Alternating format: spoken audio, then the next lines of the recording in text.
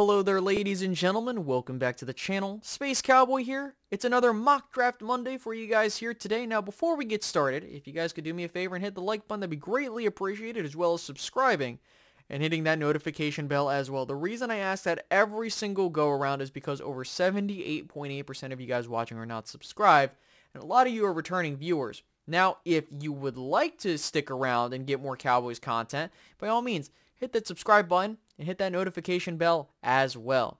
So if you are not aware, I have gone on vacation and this is a pre-recorded episode, and in case you're wondering how we're doing things differently, this is going to be continuing our talks on what the Cowboys could do on draft day. So this is one of the scenarios. You're going to get another one on Wednesday and then another one on Friday while I'm gone.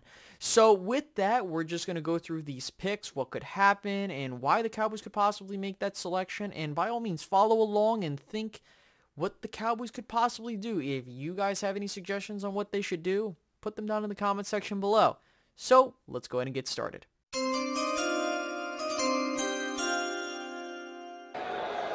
With the 26th pick, the Dallas Cowboys select Steve Avila, guard, TCU. So the Dallas Cowboys pull the trigger on Steve Avila at 26, and with it, they fix up their left guard spot and give themselves flexibility if they don't want to pay Tyler Biadasz, because they could slide Steve Avila to center if need be. But with this kind of puts together the plan of Tyler Smith's going to be your left tackle, Avila's going to be your left guard, at center it's going to be Biadasz for at least 2023, or if you extend him, he's going to be your center moving forward. Zach Martin at right guard, and then at right tackle, it's going to be Tyron Smith until Terrence Steele returns. So with that, the Dallas Cowboys fix up their offensive line. They get another stud there that should pair alongside Tyler Smith relatively well. And now, the Dallas Cowboys can move out throughout this draft however they damn well wish. So with that, the Cowboys go with Steve Avila, the guard from TCU. Let's go ahead and move on to pick 58. the Dallas Cowboys select Jacqueline Roy, defensive tackle, LSU. So the Dallas Cowboys stick with the trenches but go to the defensive side of the ball to address it by taking Roy here at 58. The Cowboys do like him, and in this entire draft process, I would not be shocked if he ends up being a Cowboy, whether this be at 58 or 90. This really depends on how the draft board falls. In this case, it's either you get him here at 58 or he's not going to be there at 90, and that's okay with me. Roy is a player where when you're taking him, you got to look at your defensive tackle room, similar to how I talked about it with Avila, and you got to keep in mind your center flex and all that other stuff.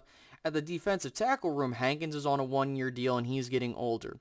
Odds are Gallimore is not going to get paid, and he's going to be gone. In the long term, you do have to think about Osa Odigizua, and if you're going to pay him, what that's going to cost, and do the Cowboys go down that route? If they don't elect to, you're not going to be best positioned, and I think that with Roy here, given with what has been said on film, in scouting reports and stuff like that, he's a guy that has experience doing 1 and 3 tech things.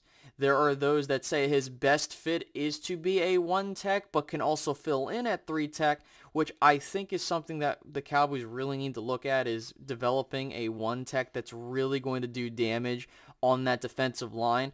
And, you know, an actual starter, not just a rotational piece. And I think that Jacqueline Roy can definitely become a solid starter in this league if he develops properly. And, you know, with what Dan Quinn has done here in Dallas, I wouldn't be shocked if he took the Sam Williams approach where you ease him in the first year and then you just let him go in the second year. And that's something where the Cowboys really have to take a look at. So I'm going to go with Jacqueline Roy here, and now we move on to pick 90.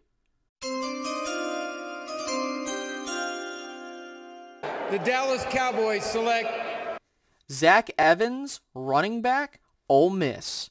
So the Cowboys decide to go with the running back at pick 90, and many people might be surprised at that. And if you're a fan that wants Ezekiel Elliott to return, this is going to slam the door shut.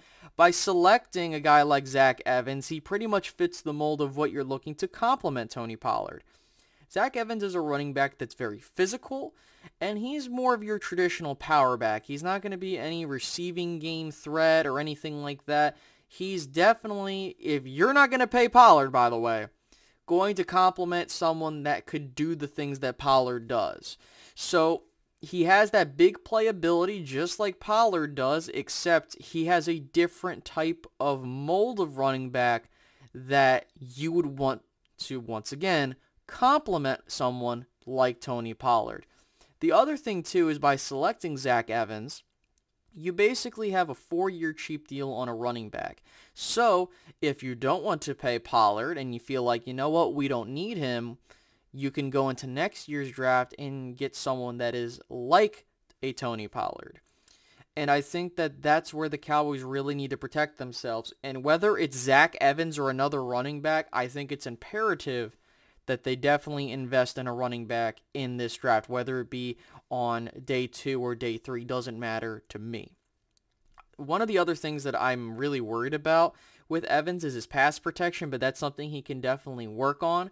But again, you're getting a guy that is going to be your running back too moving forward, and it's just a matter of how you go about it. And honestly, I wouldn't be shocked if he gets a big brunt of the carries because of the type of running back he is. And that's really, if the Cowboys want to go into the modern age of how to handle running backs, that is exactly how you're going to go about it. You get Zach Evans, you make him your power guy and make him do his thing, and then you just move on to the next guy. As much as that sounds heartless, he's definitely going to be someone that will be a productive player for you for 4 years, and then you can move on. So guys, that is our mock draft scenario. If the Cowboys go with Steve Avila at 1, Jacqueline Roy at 2, and Zach Evans at 3. Now, with all that being said, we are going to have another mock draft on Wednesday, so stick around for that. And if you guys did enjoy this video, please make sure to leave a like, subscribe if you're new, and hit the notification bell as well. And I'll catch you guys in the next one. Have a good one, guys. Goodbye.